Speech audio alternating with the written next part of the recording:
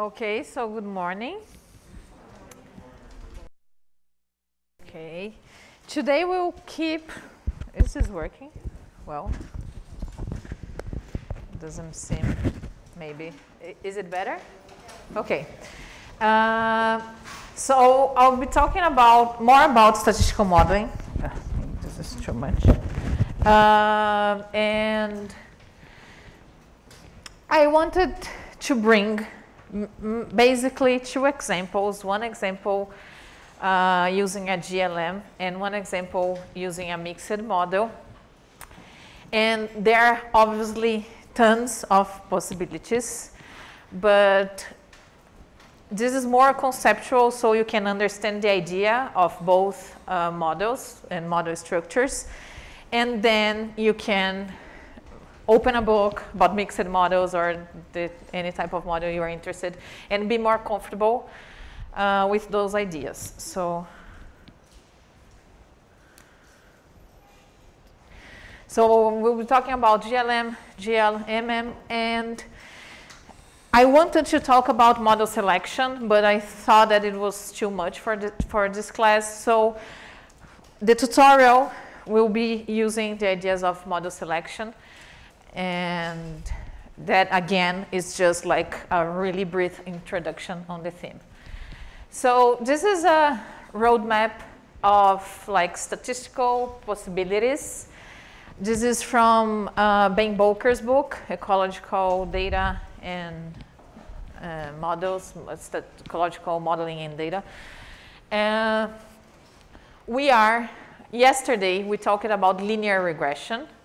We can think about linear regression and ANOVA and analysis of covariance and multiple linear regression, all of this as general linear models.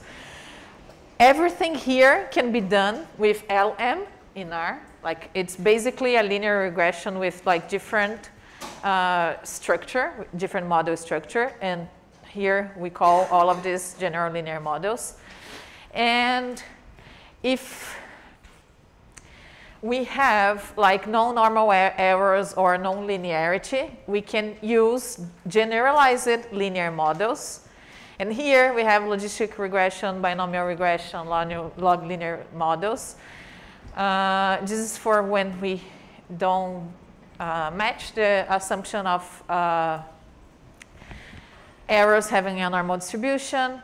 And sometimes we need, I will go through only like the paths that you will be seeing today.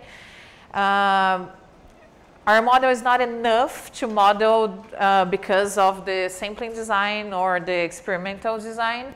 And sometimes we do need to model variance. That means adding random effects. And this is what we do when we are doing generalized linear mixed models.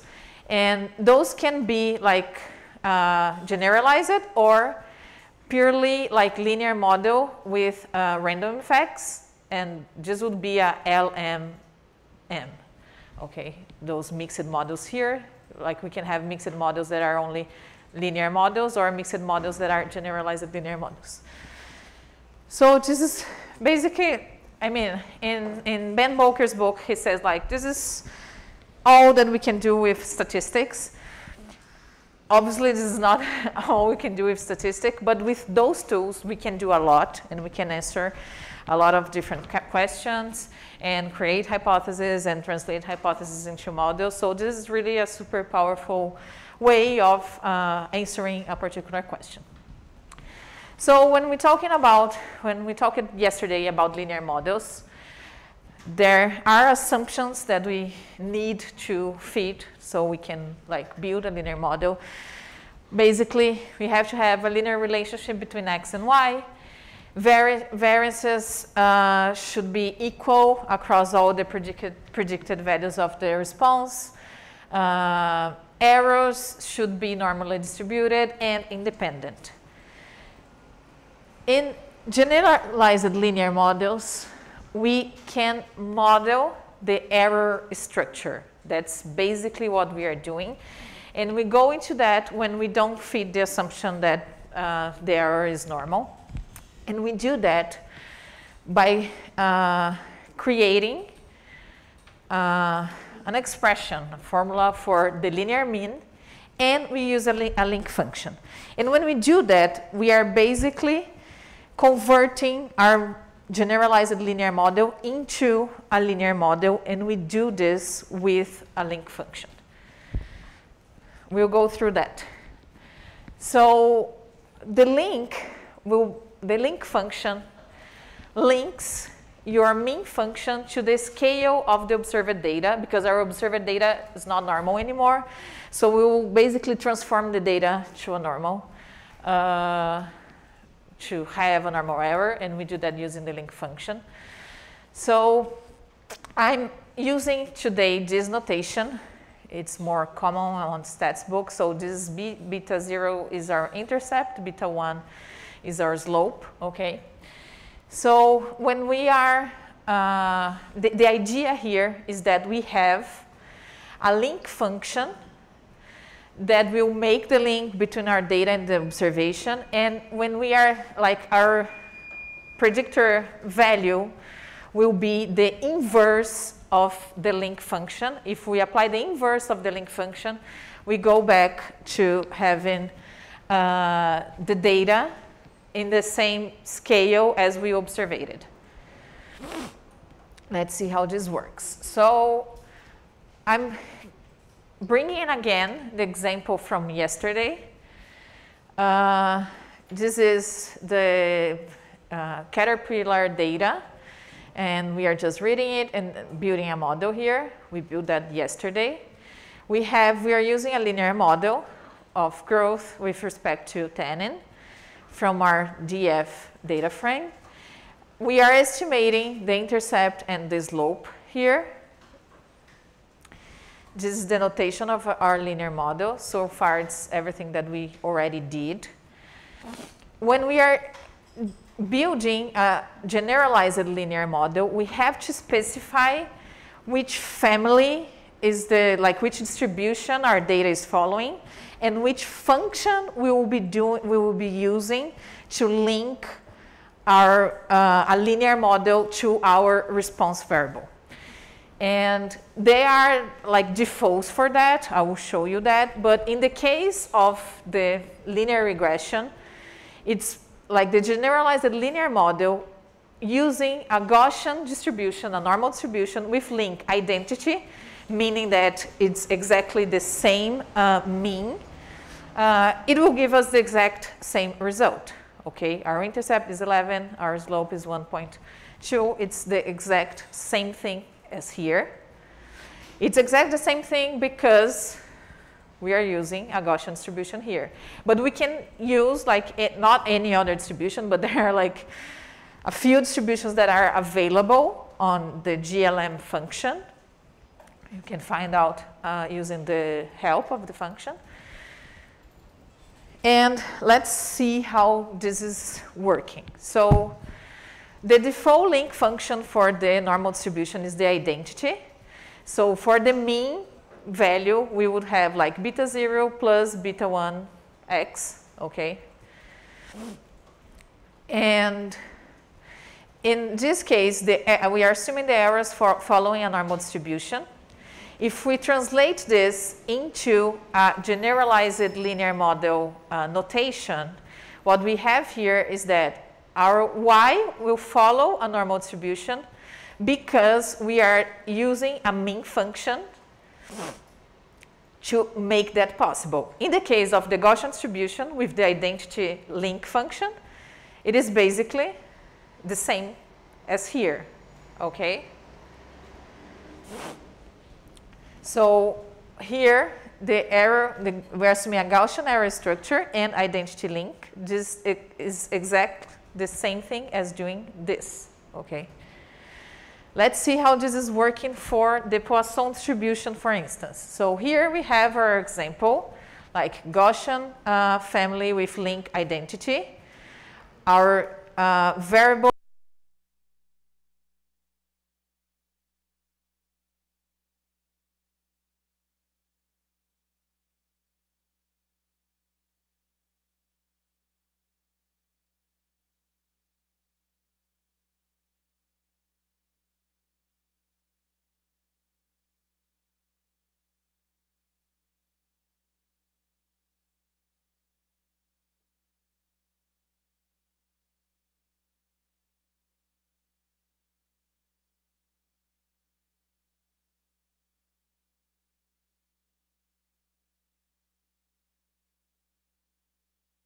Okay, we're back. So let's see how this goes for the Poisson distribution. We are assuming that our response variable follows a Poisson distribution, okay? But we need to normalize that back. And the link function that does that is the log of the lambda. This is the lambda is the parameter of the Poisson distribution. And it's basically like log of lambda will be beta plus beta 1 x. And if we want to know like the lambda, the observation, like the value, the predicted value of an observation assuming a Poisson regression, what we do is the inverse of that, the exponential of beta 0 plus beta 1x. Sara, can you explain better like what is x, for example? Because mu is a numerical value. Okay. The x here? Yeah, it's a statistical distribution. Is the this is the predictor variable. Okay, any value like of those are the parameters that we are estimating. X here, if we have a regression, basic regression, we have an x and we have an y. We want to find like the predicted values for a particular data. We want to build this line. We will still fit like straight lines. We still want to do this. We will use the exact same notation here. And for a particular value of x, how do I calculate my y? I do that assuming a Poisson distribution, and like our mean value will be the exponential. Like the estimated y value basically would be the exponential of our estimated coefficient beta 0 plus beta 1 plus x. Imagine that this is like 10, whatever. Okay, so for the Gaussian case, mu is the prediction. Mi is the prediction.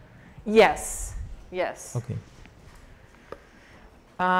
This is the structure of how we build a generalized linear model. We need a mean function and a link function. And our mean function, like in case of the Gaussian, is this one. Our mean function when we are doing a Poisson regression, for instance, is this one. Okay, this is how we will calculate each predicted value. We will see that in the code. I think it will get clearly. But the idea here is that we still fit straight lines. We are still doing this. And in the case of the Poisson regression, we are making that linear by the log transformation of the observations. And we want to rebuild that. We use the inverse, the exponential function. So a little bit about the Poisson distribution. So we use that when we have a discrete variable that is defined like on the range from 0 to infinite, but this is discrete. This can never be like negative. And Poisson distribution has only one parameter, the lambda, and it represents both the mean and the variance. And this is just to show you that when we increase the mean, we increase the variance as well. And when we increase the variance, we already follow in the situation where the errors of like a Poisson model, for instance, if we are using a linear model, would not follow the principle of the like constant variance. So the variance is not constant per definition. So we need a generalized linear model here. Yes, I see that we have different links for each distribution. How we can obtain like for every distribution know what is the link? Okay. There is a theoretical way? Yes, there are theoretical definitions for the link, for the possibilities. There are limitations as well. So there is the like recommended statistic default for that. For Poisson is the log. For other distributions, there will be other defaults and other possibilities. as well, but it's a limited pool for each. Like it will depend on the distribution. You can deal with other options, but like it's not like you can build like any link, because you have to make sure that your variable is linear again, and following like and having an error distribution that is normal. Okay. So, but there are defaults for that. I will show you, like, there's a slide with that information. But first, let's build a Poisson regression. And here is the example of two bird species, cuckoo and warblers. And cuckoos, they invade, like, the nests of other species, and they make, like, the parents feed them.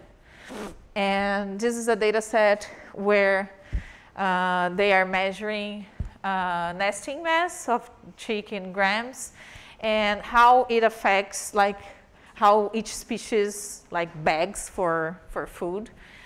And they know that those are two species, those are different, and the response for both species should be different, but they wanted to understand how does nestling mass affect begging rates between the different species. So we are reading the data. This is from a tutorial from a guy called Valletta. He created like an entire statistical modeling workshop. There's the link for that. And it's really, really great material. Only like recently I found out that, but I really, really like the way he defines things and his examples. So I'm stealing, not stealing, because I'm acknowledging that it is from him, but it's a really good tutorial as well, a good way to start studying. So here we have like 3 columns. We have the mass, we have in grams, the bag in bagging calls per 6 seconds, and we have like the species. Here is a character. We have 2 species, and here is the data. So we want to understand how the mass affect bagging calls, and how this is different in the 2 species that we have, the cuckoo and the warbler. There's a question, online question. What is the difference between fitting a GLM instead of just transforming the variables before the analysis so they follow a normal distribution and then running a standard linear model? Essentially, it wouldn't make a difference in terms of the inference. It's sometimes, I really think it's better like to have the data in its original form, if we have the tools for it obviously.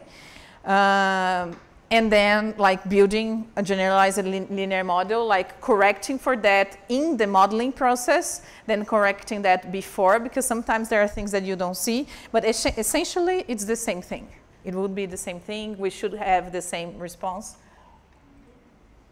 The thing that, like we could do that, actually the authors, this is a paper from '99, published like really well on Nature or something, and they actually like transform the data and feed a linear regression. And that's actually why he chooses this example,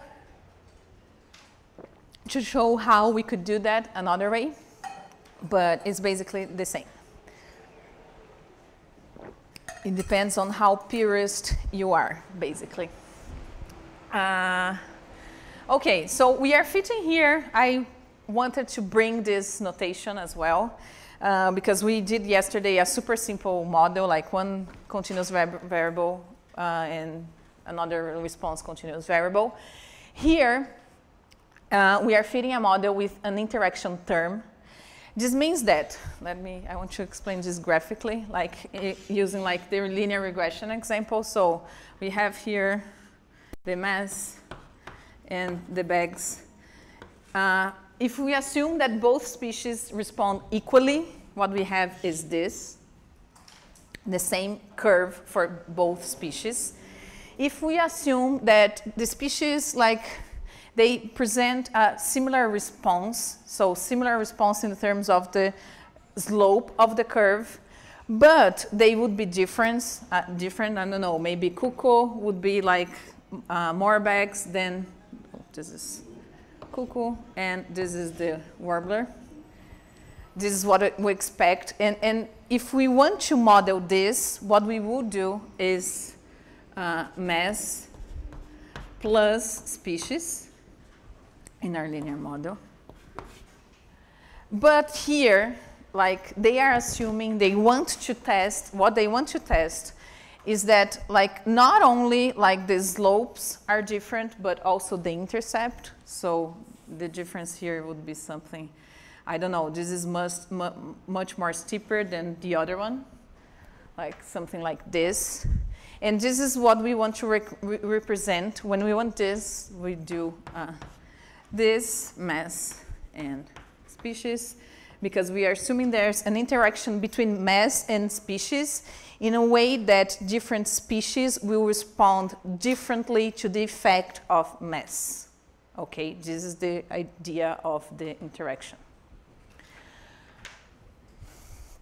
So that's why we are building a model with an interaction term. This is actually the same, we will test which model is better in the model selection exercise. We will do that and see if this is actually the best model that we could fit to this data. But let's go back to Faster. Hi. So if we put this signal to species, but the two species respond equal, so it will be one line? Yes, that's a good question. If the species respond equal in you are putting this, you are basically overfitting. You're using like more parameters than you actually need to. One approach could be like testing. If you do not know that, you could compare those two models and see which one has the best fit to the data, and that could like help deciding. Because sometimes we do not know that, like, yep, this is actually what we want to test. And yep, this stands for, like, when we are doing this, we are simplifying the notation. So what we are doing is basically mass plus species plus the effect of mass interacting with species, interacting as the column sign. But we never have like only an interactive effect without the additive effect. So that's why like this is simply short for this, and we will like, you always see this notation rather than this one. But sometimes like you can build models with just the interaction term if you have like a particular reason for that.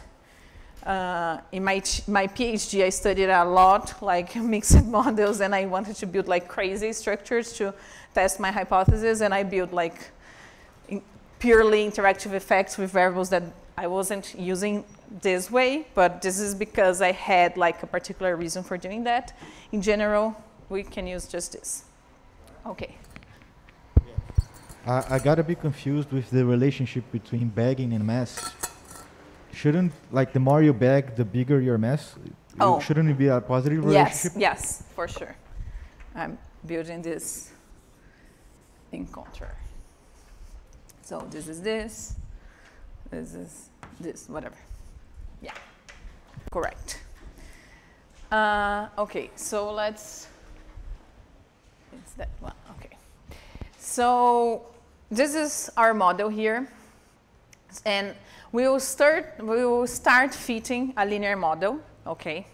We know that this is not correct, but we fit the model.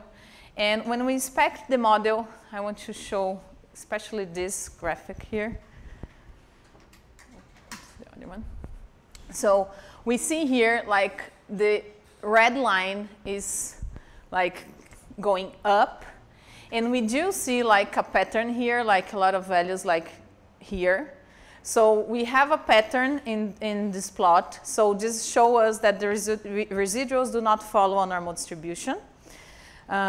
We do not want to continue. If I do this in real life, I would see this graphic and I need to go back and I need to do something. What we'll do now is that we'll fit a Poisson GLM. So we are using the family Poisson with a log link. That's the only difference. The rest is the same. So this is now a generalized linear model. Every time we do that, we have to specify the family. If we do not do this, this is basically an LM, like the default. And we are using a Poisson function with Poisson distribution with a link function. So how is this model working? Okay, I will show this because this is really important. Sometimes, like, we can do a graph like on ggplot and not understand what is going on, but I really want you to follow this. So this is like our mean function, and our mean function in the case of the Poisson GLM is the log of lambda, and we have an intercept beta 0. We have a different intercept for different species, as we saw here. Okay, so the first one is the nesting mass. We are not in the other intercept. Here is the other intercept, like M is the mass and S is the species. This is a dummy variable like 0 or 1. So our intercept, our slope, and our mass value. Our other intercept with, like, for a particular species, and the other effect of mass interacting with species. Here we can assume, like, what the model will assume, not we, but like what is happening here. Like, one species, cuckoo in this case, is the species 0, like the default. So when we are feeding a regression, the slope will be like the slope of the cuckoo, because the S here is 0. Those terms will not exist. And for the warbler is 1. Okay, that is what is happening when we are using a categorical variable in our model. So we have this general notation here for how the model is working, how we can estimate, like, predicted values for cuckoo, log of lambda being beta 0 plus beta 1 M1, because those terms are 0. Okay, this is how we estimate the value for cuckoo. If we find this value, it won't be in the same scale as our response variable. To have that, we need to invert this as, like, assuming that lambda, or our mean function, is the exponential of this equation. And for the warbler, we will keep, like, all the terms, because S now is 1. And what happens here is that we just do, like, simple algebra here, just to show that this first term is the intercept, and the second term, B1 plus B3, is our slope. So this is how we can find the slope and intercept for the different species when we are feeding a model like this, like with an interaction term, where our categorical variable is a dummy variable 0 or 1. Okay. So when we inspect this, I wanted to show you, because this is what is happening here. Like, we have an intercept, we have the mass. So this is beta 0, this is beta 1. For cuckoo here, beta 0 is 1.5, beta 1 is 0.05. And for the warbler here, we need two values to calculate the slope, and then the other two to calculate the intercept. So our slope now will be our intercept will be 1.5 plus the species here, like the beta 3 here. And our slope will be the mass plus the effect, the interaction of mass and species warbler, okay? And with that, we can like build a line that will describe our model. Here, I'm comparing like this first plot is the residuals versus fitted from our LM, and the second one from our GLM. This is better, this is much better. Ooh. But like, it's not perfect, but at least like this is not like going up, and we do not have this pattern going down here. This is more like spread, and this is much better. This is how we should proceed in this case. So we could create a regression line for our model, like doing the calculation that I just showed you.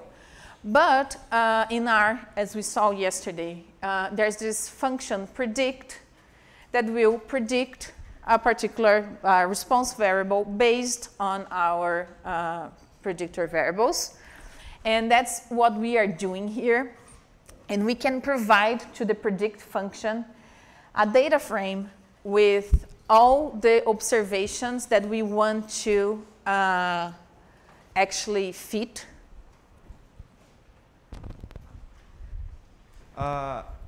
I just have a question on the comparison that you made between the two graphics. The scale in the vertical axis, is it like the same?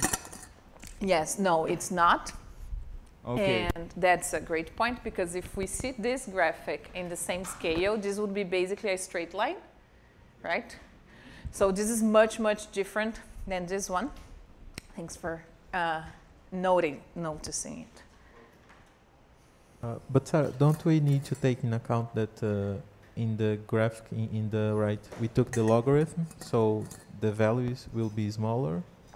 Yes, but exactly. That's why we have that graphic that is looking good, okay? We did that. We used the log so we can linearize the relationship between the two variables. And because we did that, like we have our errors are normal, not normal, but we are modeling the error structure using an appropriate function. And that's why when we test for normality, now they are like transformed. We did that transformation, but we did that like using the link function. And it's totally okay that we did that. And that's exactly what we are expecting. Okay, I will show you like maybe now, or let me see what, okay. Okay, what we are doing here, I will show you how this function works, because you cannot see everything here. But expand grid will create like all the possible combinations between different variables. And here I want to create all the possible combinations between mass values. And I'm creating here a sequence from from the minimum of mass that I have in my data to the maximum, with 200 points. So I'm creating a huge vector of 200. And I want to, and I'm doing that for both species, but expand grid function will create all the possible combinations between my first vector and my second vector. So all the possible combinations between all the 200 values that I have for my species, for the two species that we have. So we will end up with a data frame with 400 rows, with all the mass possible values that we want to find and all the possible species in our data set, and we will fill that with the predictor, the fitted value from our model. And we do that by using the predict function. And the arguments that we need to provide to the predict function is our model, this data frame, this new data frame that we created. And here, because I want to plot that in the same scale as my response variable, I need to tell the predict function that I want the data back in the scale of my response variable, and we do that by using this argument type response, okay? Otherwise, I would have like a value that it wouldn't match to my data, but if I do the exponential of that value, I will go back to my response scale, but the function is already doing that for us. So, and I'm adding this as a column of my new data object. And I want to plot that. And I will plot that by using like ggplot, and I'm using like geom point to plot the points, and the geom line function to create a line with those predicted values that I just calculated, okay? So this is the response that we have. So warbler here actually is the opposite, because like cuckoo, like they don't need to beg that much to get what they want. Basically, that's what is happening. So they are similar, but like smaller warblers need to beg more than like a cuckoo with the same mass. That's what the interaction effect is showing us, okay? So this is how we would do that. I will show you how the predict function is working when we go to the computer. Here is what he asked before. So we have different possibilities of like nature of the data that we are doing with, and like depending on the nature of the data, we could use a particular distribution. And for every distribution, we have what we call like the default, or like in statistics, this is the canonical link function. So for Gaussian is identity, for Poisson is the log, proportions is logit, but you can assume like a different one. There are other possibilities for some of them, but there are restricted possibilities, okay? You can find that. This is from Gordon Fox book. The one it's on the list from yesterday, but you can find that like in like different books. In Ben Boker has a chapter in his book of probability distributions, and he will tell you the same information, but this is where we start. And because our model structure is a bit more complicated, we are not estimating parameters using the least squares method anymore when we are using GLM.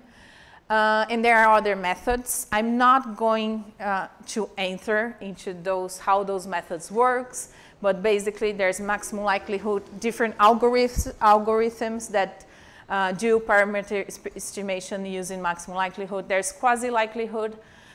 This is useful for zero inflated distributions and Bayesian approaches, okay? There are different ways of estimating parameters. I'm not going through this because we do not have time, but again, Ben Boker's book has a really good explanation of how maximum likelihood and quasi-likelihood works, and a good starting point to understanding like parameter estimation in general. So I will talk about, I'll bring you one example of a GLMM. And the idea here is that like we can or cannot, we can use a generalized linear model for modeling variables that do not follow a normal distribution. In that case, it would be a generalized linear model. But we can also have, as in the example here, like a linear model with a normal error distribution, but because of the nature of the data, errors are not independent, and observations are not independent, so the errors, therefore, are not independent as well. And when we violate the independence of residual assumption, we need to use a model like this. And this is true like when we have specific designs, like experimental or sampling designs with blocks, like we talked about it, and I will show an example with that. Or like individual level effects, like repeated species of the same individual through time, or something like that.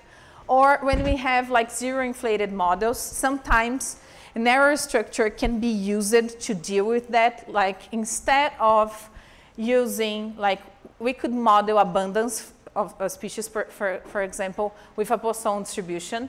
But usually we have too many zeros when we are dealing with abundance.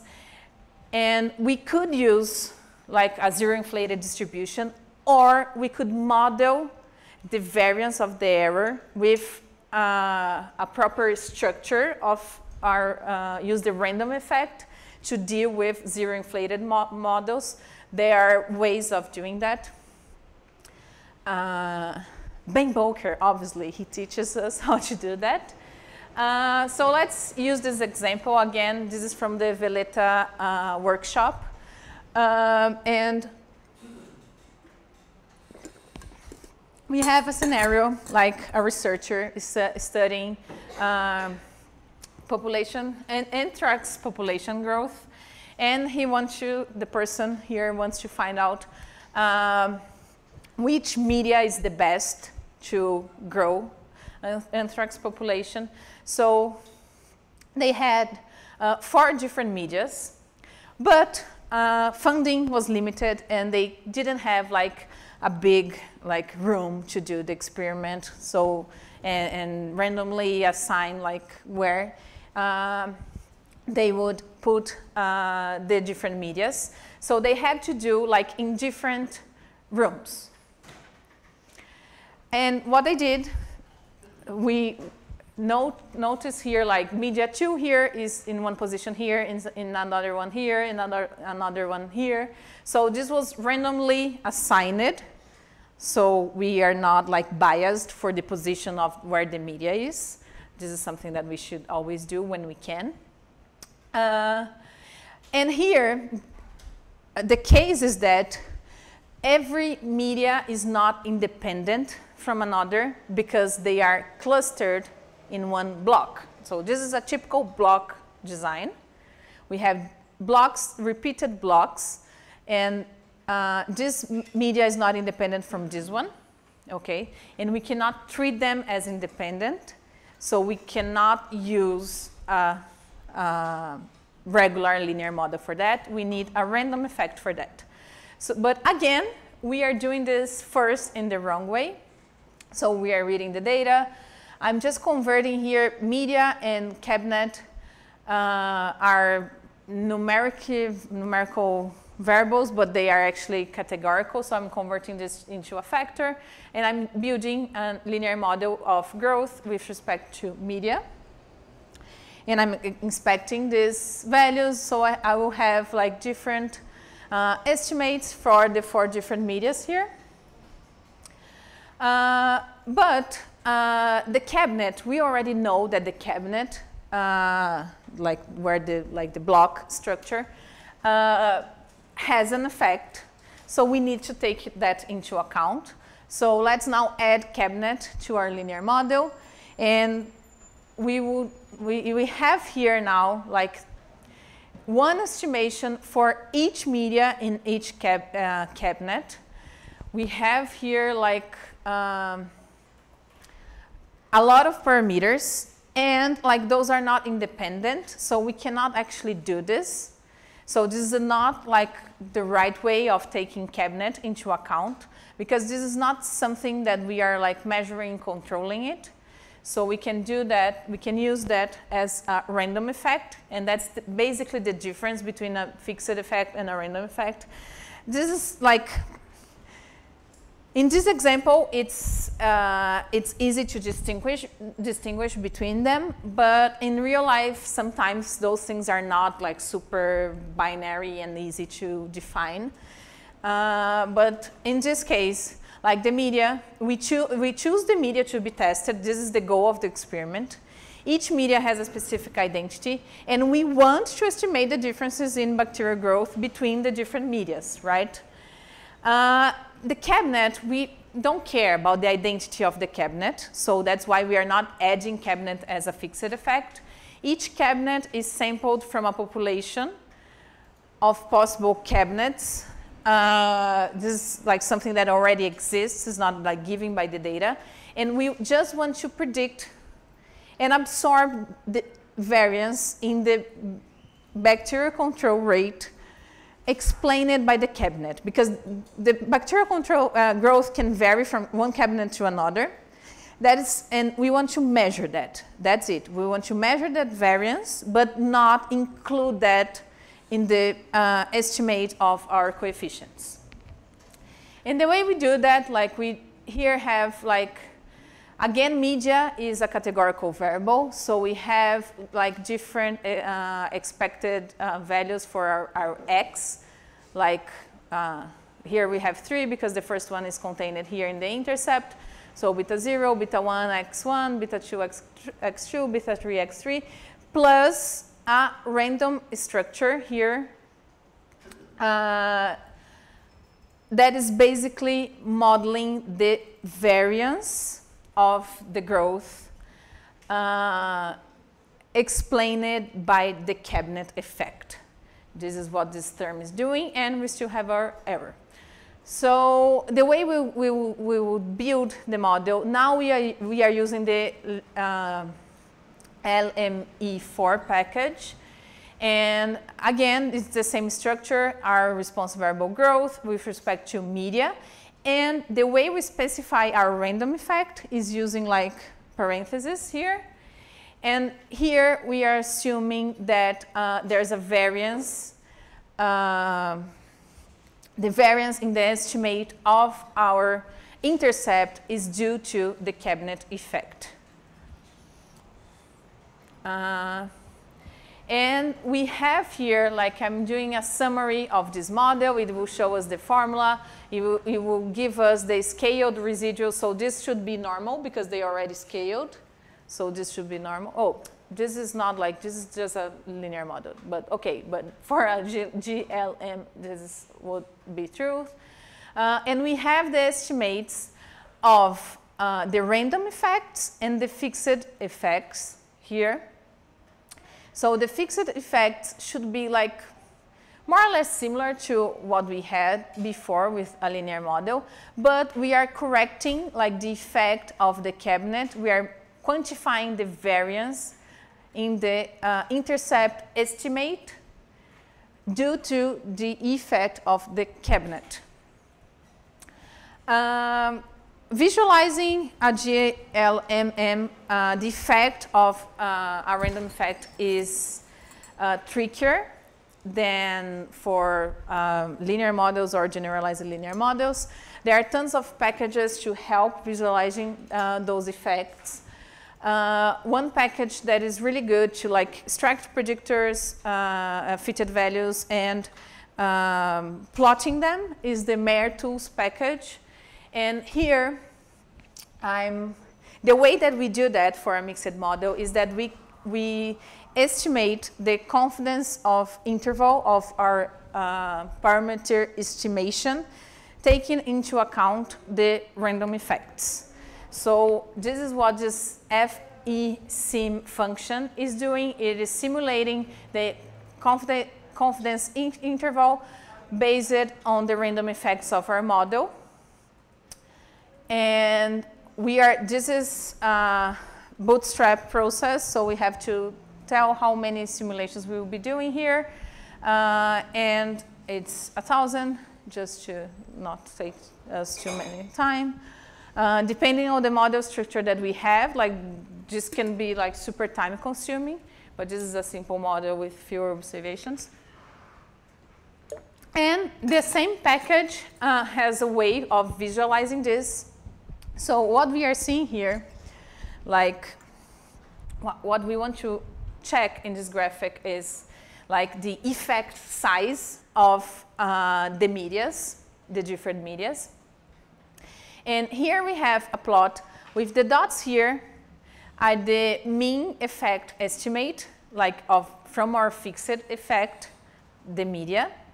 And the error bars here were built using based on the estimation of the variance of the media effect, taking into account the cabinet effect. And what we want here, like this is, this has everything like above 0 is a positive effect, below zero negative effect. If any of these segments touches this red line here, we do not have a significant effect from a particular variable. So in this case, we learned that media 2 has a positive effect, the other ones have negative effects, and we did that taking into account. We are not like underlooking the cabinet effect. We are taking that into account, but we are not interested in that. We are using that just to model the variance in our estimate. So, oh, we have time. Okay, let me show you how things are. Because I think that first, oh, I'm having too many tabs here.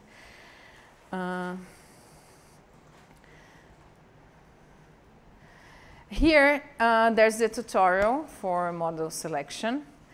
I added here like the link for the scripts from this slide, so it's like easier for you to follow. I want to show you the predict function, but I will do that. I will do that first. Okay, let's do that. So I downloaded. My computer is a mess, but I downloaded here a script called 8. I just click it on like this, find here the script. I'll organize that better. I'll put that in my repository here. I'm renaming that to like 6 GLM, and I will open my project. And okay. So this is basically the scripts from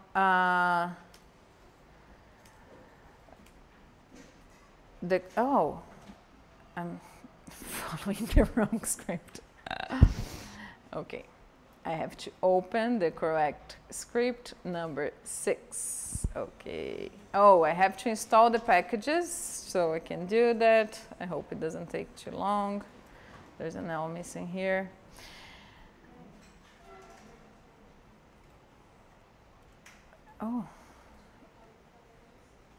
Oh, something happened here. That there's a D missing.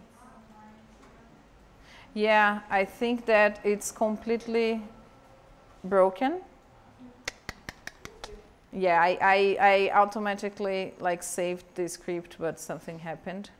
Okay, so let's go. I'll fix that, and let's go to the tutorial first. In order to run the tutorial, we will need to download the cuckoo data. This is what we will be using. So I'll click here to download, and I'll follow the tutorial here. So there a particular context where model selection could be a good approach. You can learn more about that on Burnham and Anderson book about model selection and model inference. Usually, like we have like an hypothesis, and we confront that with a null hypothesis. That's what we are doing when we're using the F test in a GLM, for instance. But there's like limitation on that. And besides that, one of the ideas behind model selection is that we can actually model the information contained in the data and make a decision based on the data and not on a statistical, frequentist statistical test. And we can also create models to represent multiple hypotheses, and we can confront multiple hypotheses at the same time, what we cannot do like in a frequentist approach. And the idea here is the search for a model that best like represents or translates our data. And we want to find like which model loses at the least amount of information in relation to data. This is stated like this because it's model selection. It's based on maximum likelihood, and maximum likelihood is based on information theory. That's why information is based here, but I'll be not talking about information theory. I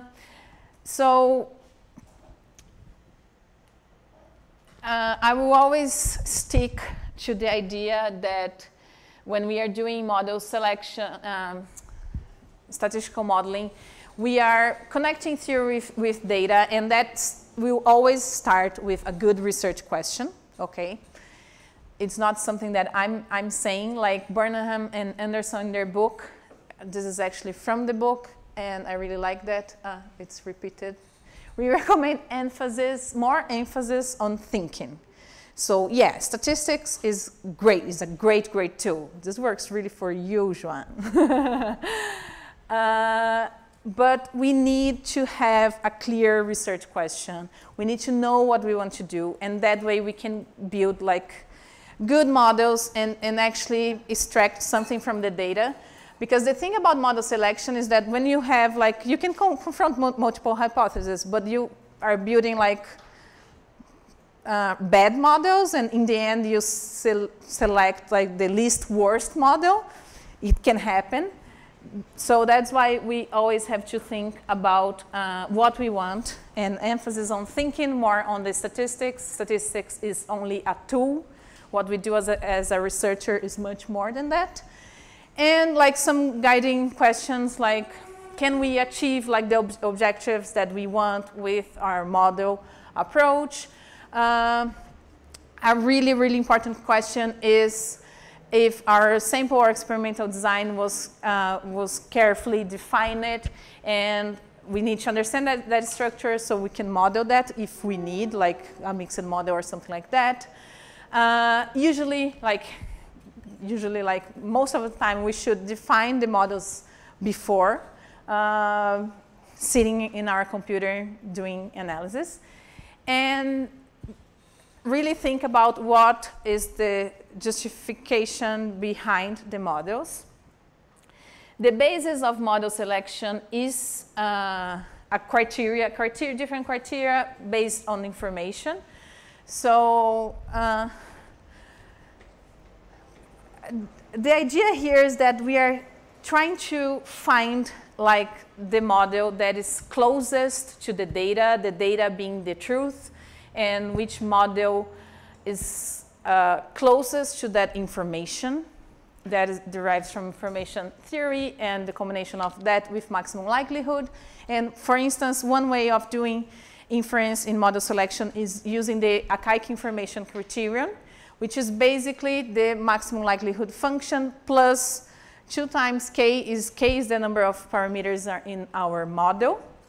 And the idea here is that we want the data that is closest, the model that is the closest to our data with the least parameters, okay? Sometimes we'll select a model with a lot of parameters, like the full model, the model with the most parameters, but that's because it's closest to our data, and not because it just have a lot of parameters and it fits better because of having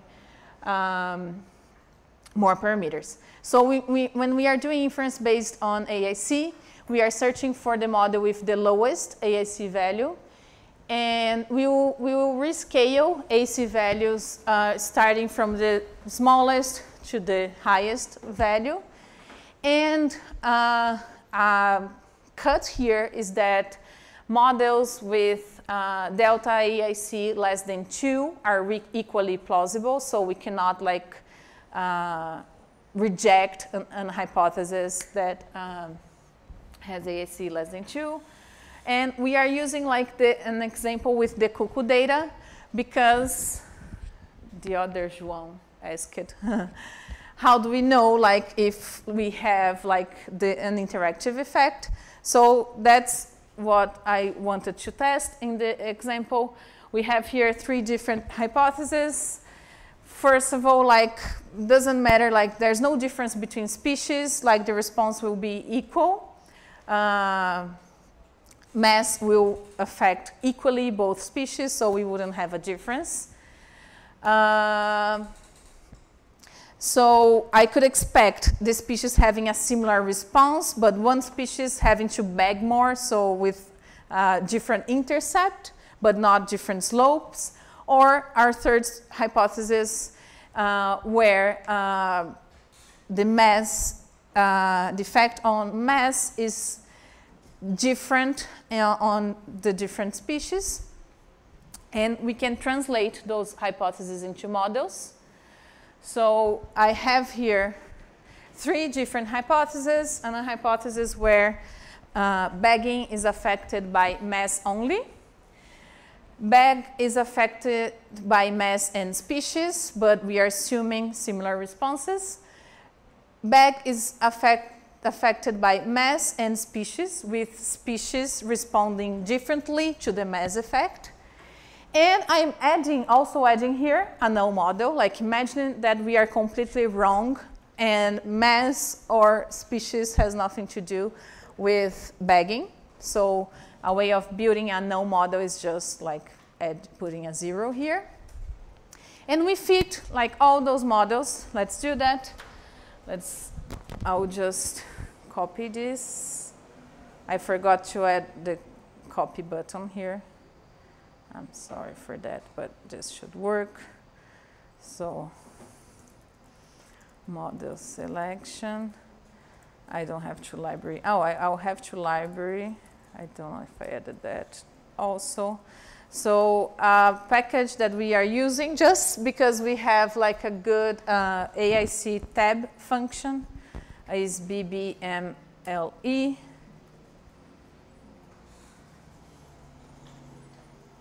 Oh, I don't have it. So I'll install that first. I will run like create models to represent each hypothesis. I'll grab from this script.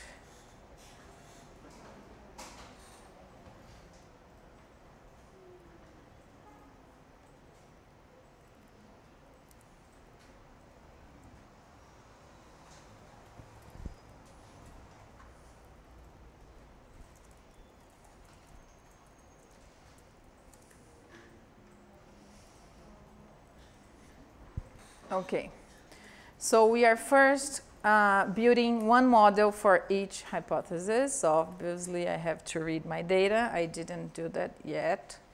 So I downloaded my data, cuckoo here, and I need to put that on my documents, teaching this branch, data, raw. So I'm adding my cuckoo data here. I will read the data. So read CSV data, raw, cuckoo. Okay. We have our cuckoo data here. The mass of each individual, how many they had to bag, and the species here. How much they had to.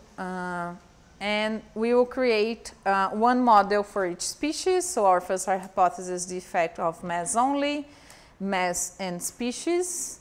Effect of mass being different with the different species, and our null hypothesis. Let me see what I put in there. Okay. I'll create a summary of, for instance, our full model. we'll have the estimates of the parameters as we saw that, and we have here, like one of the informations that we have here is the AIC. So this means nothing, like doesn't matter if it's big, if it doesn't matter, like this value here. It's how close to your data is, but the scale matters like among the different models. So here I have a 784 AIC. Let's check our hypothesis 2. How is that working? It's 794. I know that this is higher, and probably the hypothesis of the interaction is like the best explanation for our data. But we can extract the AIC using AIC and the model. And we could compare like all of them, AIC of H1. Let's see our H0. It's really, really far further from the others. But there's a function from the BBMLE package called ACTAB, which tabulates AIC for different models. And what we do here is that we add our models, so AIC, H0, H1, H2, H3. I have to load my package, of course. Then, this will give us already the delta AIC, which is the measure that we should check here. H3, our hypothesis that species respond differently to the mass effect, seems to be the best explanation for our data. And the DF here is the degrees of freedom. So this is a model with 4 parameters and still the best explanation for data. It's being penalized for having 4 parameters and still is a good model. Notice that like when we add like H2 is the additive effect. We have like 3 parameters, but it's not as good as like H1. H1 is just the effect of mass. So mass seems to be like the most important effect here. But we do have different effects depending on the species. If we had like H5 and it was 1.5 delta AIC, we wouldn't be able to say. Yeah, yes. That's the question. Yes, I mean, imagine that H1 delta AIC is 1.5. We would have to take into account that, okay, species matter, but like the effect of mass is so big that we cannot like exclude the option of like having like a simpler explanation for our data.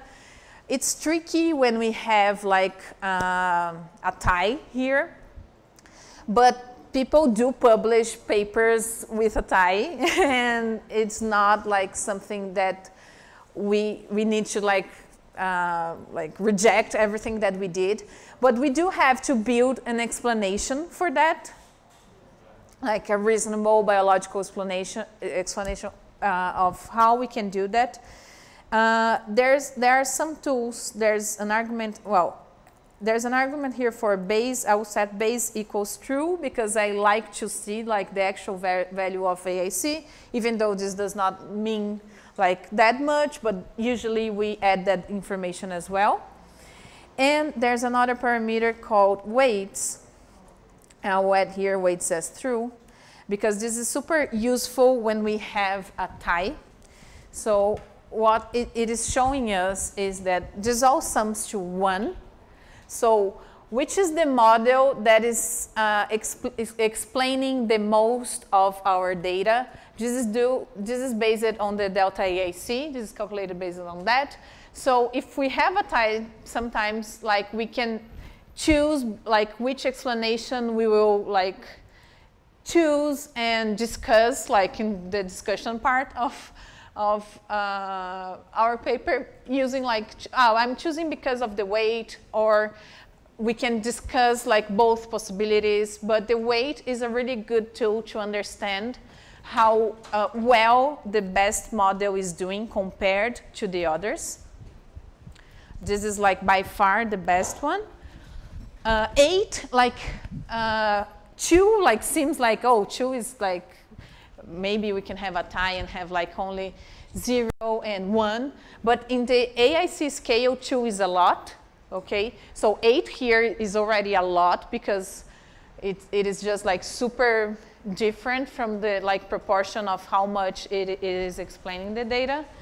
So that's why we use 2, because in the scale of the delta AIC, 2 is already a lot. And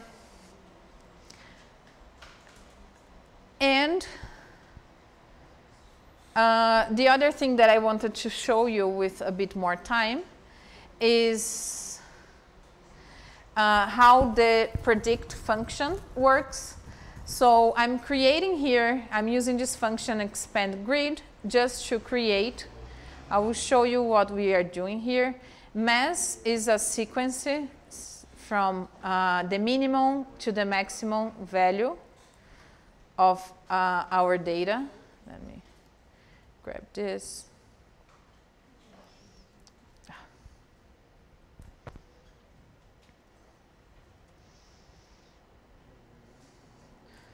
So, what is happening? Something is going wild in my environment. But what we have here is a vector from the minimum to the maximum. I can check the tail. I don't think that I showed you that, but head shows the first 6 elements, tail the last 6. We can control that by adding, like, I want the first 10. This is a parameter or the last 10 in this case. But this goes from 4.98 to 62, and the length of this object here is 200. And I want to make all the possible combinations of this mass vector with the species vector. And species here is basically the unique values that we have for the species. When we do that, our dimension of new data is 400, because we'll have all the 200 combinations of the mass values for both species. We could do that by hand, but expand grid is super useful. And new data. So what we have here is mass and species. We want to add a new column with the predicted value from our model. I don't have a Cuckoo GLM. Here is the H3 model. So I'm using the function predict, and I want to fill every line of my new data table with the predicted variable, and I want that to be in the scale of my response variable, and that's why we are using type response here. So when we check that, let's see a summary of new data. Our bag column, it goes from 4 to 243. If we do that without the response here, I'll already apply summary to this here. This is not in the scale of our variable. To have that, we should have the explanation of it. And then if we do the summary, because it's a Poisson regression with log link to get back to our the scale of our response variable, we use the inverse of the link function, which is the exponential, and that's how we go back. But we do not have to like use the inverse of the function if we can use this argument here, type response. It will already do that for us. The function knows that this is, like if we check the class of the H3, it is a GLM, which is basically an LM also. So it has the properties of both classes, and the predict function can understand the class and then calculate well the predict. You can check, like we have a predict function in base, it will be predict.lm. Predict GLM is a function in the stats package, yeah, that will deal with, that will apply the predict method, the predict operation in the predict function to an object of class GLM. And here it will explain us how to use the type. We have different options, the link, the default, the response, or terms. We can choose to calculate the standard errors from the predictions as well. For LM and GLM, predict function works really well. For GLM, we need to use other tools to estimate the intervals. That's why I showed you the MER tools package, because when we have a random effect, we are modeling the variance in the estimates, the parameter estimates that we are doing, and we need to take that into account so when we are calculating the confidence interval. So the calculation is a bit different. That's why we will not use the predict function in those cases. And here is how we can plot that. So data here is Cuckoo. Okay, so something crazy happened with this code. So our plot here, oh my God. Do I have library ggplot2? Do I have this? Mapping data Cuckoo. What is happening? Invalid.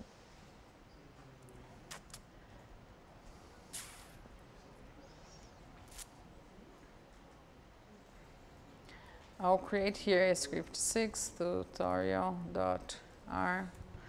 I will restart my R section because there are things were happening here that I do not understand. Let's see if this works better this way. So this is our data, this is our models. I'm recreating everything again. Okay, now it's working. So this line here is being built using the same aesthetics here, mass and bag. But here, new data, we are just specifying different data from which to choose the variables. And that's why we have this line here. It's like every predicted value from our new data object. So this is basically what I wanted to show you today. There's much more, obviously, and when we escalate to mixed models, there are tons of different error structures that we can think of. And for instance, when we have like observations in particular like locations, like with coordinates, we should like use the location as a random effect, but there's like when we have coordinate data, there's a specific way of doing that, like statistically. So there are specific models to build when we have an error structure that is due to like specific locations. The same for phylogenies, for instance. There are like mixed models where we model the error structure based on a phylogeny if we want to like test something in that context, in an evolutionary context. So there's like a huge world. For starting, I really recommend there are like the references that I put in here are really, really great tools. So the workshop from Valletta and McKinley, this is where I took the examples from. This Dharma package, we talked yesterday more about inspecting model inspection for linear models. For mixed models, this is a bit more tricky. We still have to inspect the model, and there are specific tools to do that. In R, for instance, there's the Dharma package for functions to inspect mixed models. MERTools package also to deal with like predict effects from mixed models and calculate confidence intervals. Ben Boker has a really good, like he has the book and he also have this mixed model guide because he's the person in charge of like different R packages doing that. And he replies to all the questions in the forums and everything. So there's a really, really good FAQ, the frequent asked questions about GLMM. Basically, every question that you could think of is already there because someone already asked Ben Boker that. So read that before asking him anything. If it's not there, yes, you can ask him. And the package LME4 from Douglas Bates, it is the one that we use it. For model selection, I highly recommend Anderson and Burnham book. And for mixed models, there's this Alan Zur book with tons of examples of mixed models and also generalized additive models. They're like really a lot of options here and can guide you through our like common research questions in ecology. So that's everything for today.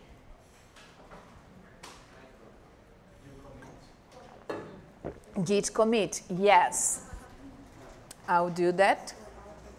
You can also do that with our tutorial. I will fix the code from the slides, okay, and git commit, but first we have a question. Can you pass the mic to?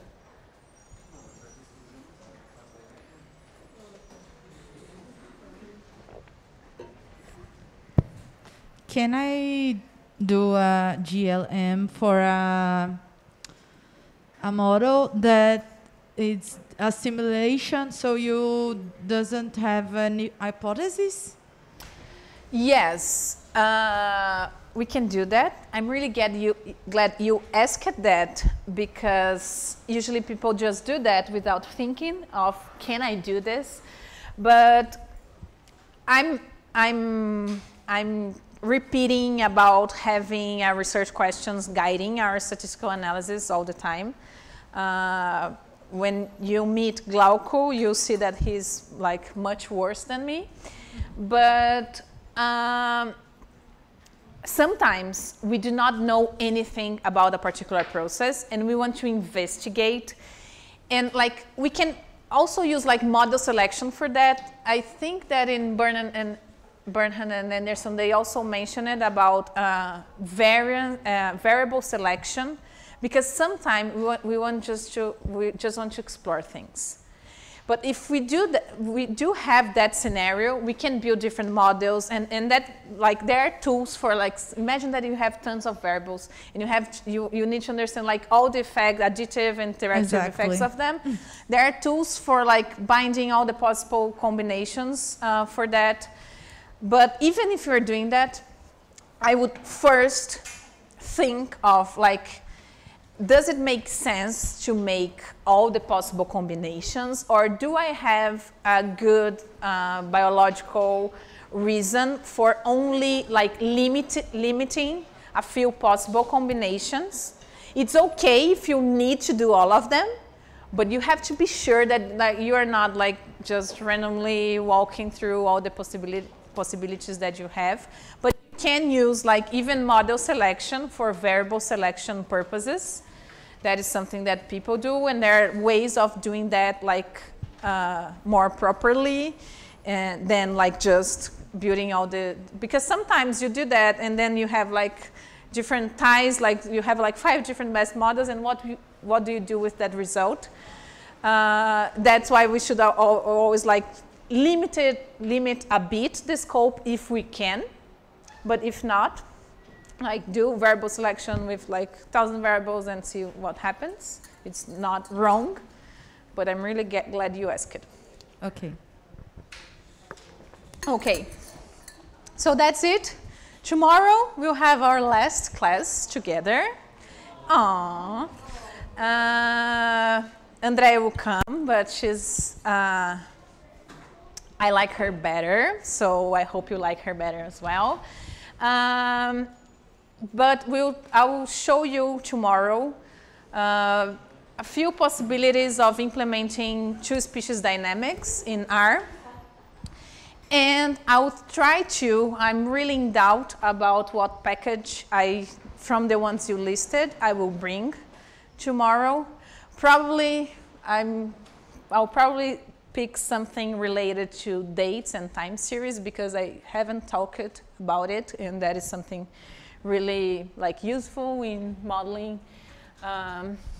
Usually we have like time series, so that will probably be my choice. But it will be more like a hands-on class to show possibilities with things related to what Roberto is teaching and other possibilities that you will probably see. But next module, so this will be like the first part of our biology and ecology toolkit. But Andrea will give you like much more like examples of ecological things to do. I saw that some of you were talking about taxonomic packages, vegan vegetation analysis. This is like my favorite package ever because the documentation is really good. But Andrea will cover that. So a few things that you listed, Andrea will already cover, like predictive modeling and community analysis in general. So I'll try to bring time series. That's my goal for tomorrow. Okay, so see you tomorrow. Thank you. Tomorrow you were available? Yes, I'll be available tomorrow from 4 to 5. Okay. And this will be like my last time slot for you. But I will be on Slack or anything. So if you want to like talk about things, we can like do that virtually if you need. Okay. So that's it. So thank you. See you tomorrow.